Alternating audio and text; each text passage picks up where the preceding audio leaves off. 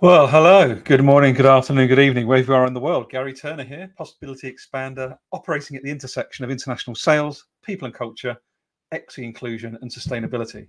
And those intersections come into play very clearly with this statement.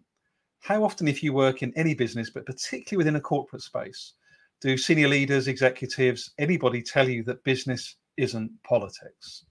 Just think about that for a moment. Take a deep breath. Business isn't politics.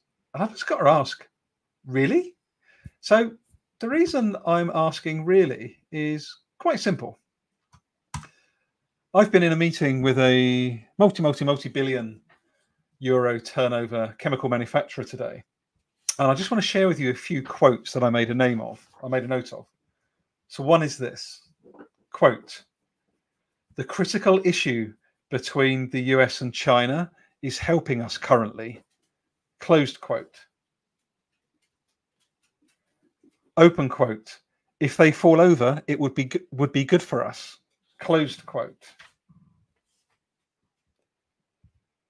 I just want to say, with those two quotes alone, which aspects of what I just shared with you is not political, i.e., is not grounded in geopolitical tensions? To what extent is your business or anybody's business disconnected from harm, i.e., communities far away from our own shores being paid next to nothing to produce the things that we're so used to in the West? Business isn't politics? Really?